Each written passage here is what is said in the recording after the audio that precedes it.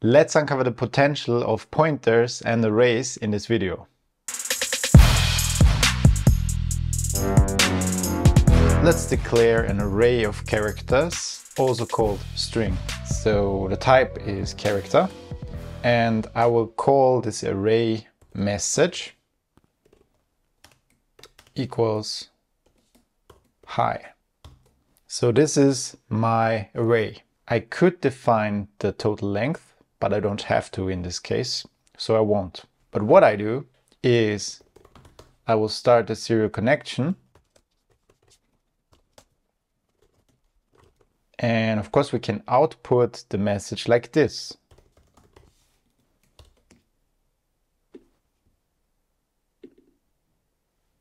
And then we should see hi in the serial monitor. Great, but what's the size of our array? You can use size of to figure out the size of my message array. 3. Why is it longer than 2? Well, let's look at every single character that is stored inside of this message array. Let's create a for loop, and we will define a byte variable I equals 0 as long as I is smaller than 3. And we will increase I, and then we print I as well as the content of the message array at this specific point.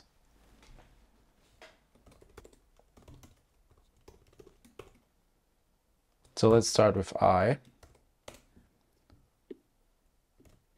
And then I will print this, and then we'll finish with print new line and message at the place I. So now I only print one character at a specific place. Yeah, we still need serial.begin. Otherwise, we can't get anything from the serial port. All right, age on index 0, I on index 1, and then something at index 2, but we can't see it, so this doesn't really help. So let's output it as decimal number. All right, so we see that the big H is represented by the decimal number 72. Let me check that actually.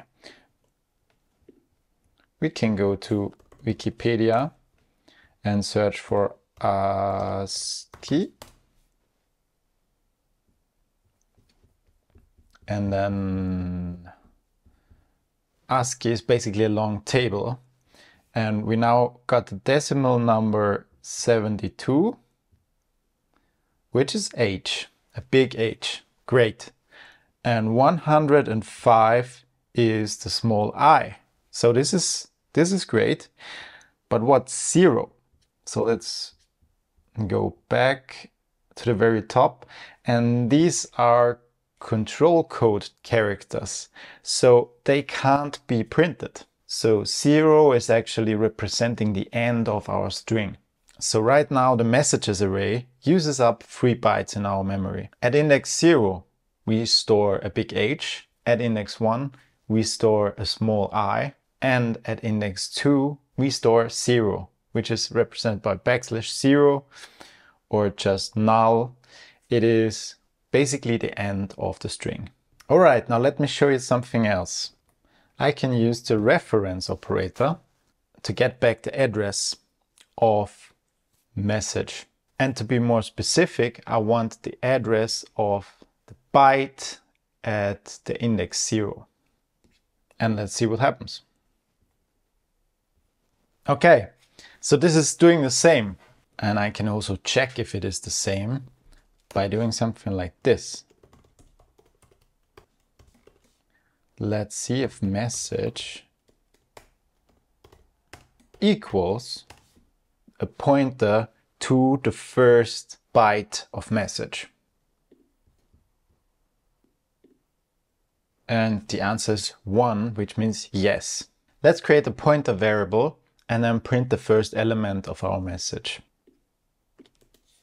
My pointer variable will be of type character, and it's a pointer variable. That's why we need the asterisk. I will call it p message,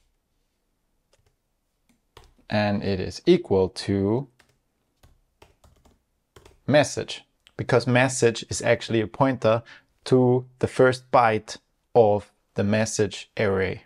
And I could also use the reference operator at index 0, because it's the same thing, right? I can also do that. And now let me show you different methods of printing the first element.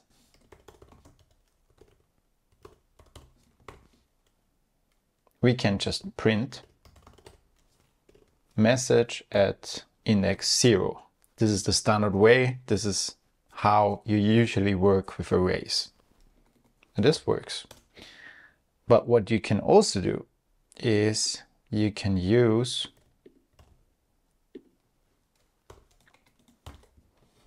pMessage to print at index 0, because it's the same thing. What you can also do,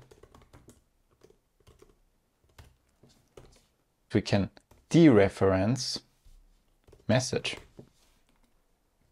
Because again, message really is a pointer to the first byte of message, which is index 0. So this prints the content of whatever is at this address, just the first letter in this case. And we can do the same for pMessage. And as you can see, the result is always the same. It's our first byte inside of our array. And here comes your exercise. Using the same 4 principles, I want you to print the second byte of this array, the character I. How can we do this? Let's start here. Here it's simple, right? Instead of printing the index 0, we're printing this index 1. And it's the same for this one. However, here we need to increment the pointer, because the pointer is pointing to the first byte of our array, and now we want the second byte. What we need to do is we need to add 1. However, we need to do this before we dereference. So the result should look like this: pMessage plus 1, and then dereferenced. And this is exactly what we expect. But now let's use this concept for something useful. So what I want is a function which returns the name of a month. So I will write a function prototype. The function should return a pointer to a character array, and I will call it month. And it takes an integer parameter, I call it n, and this is my function prototype. So it declares the function name, the return type, and the parameters, and this allows me to use this function inside of my code before it is implemented. So I can use the function like this.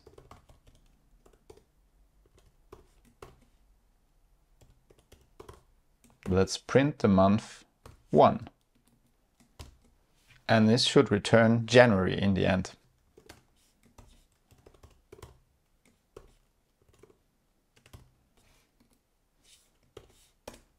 So I need to store all of the strings. I will call it name.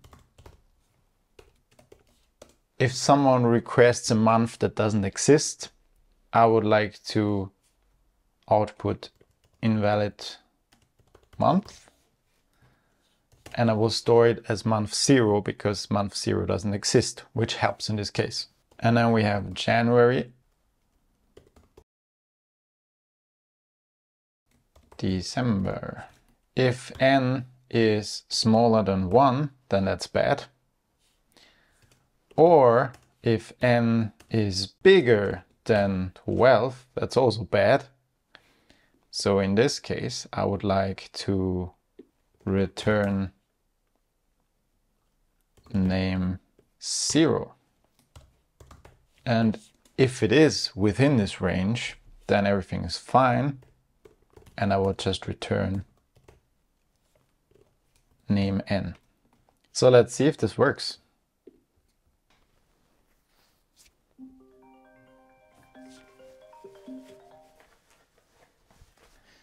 All right, it works, but there is one problem with it. And the problem is the scope. The scope of this name array here is within this function month. And so as soon as we leave the function month and return the array, this memory is basically free to use.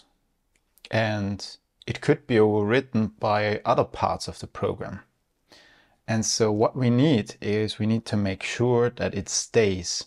It should still be kept inside of the memory, even if we're outside of the function. And this can be achieved by using static. And this way it stays inside of our memory, even if we leave this function, which of course we do. And let's also try something invalid. Let's try month 100. Returns invalid month. And month 9 returns September. If this video was helpful, please like and subscribe to this channel if you're ready to dive deep into the world of Arduino. Let me know in the comments down below if you're using pointers. If you think this video is helpful, please share it to someone who should learn about pointers. Thank you for watching. See you in the next lesson.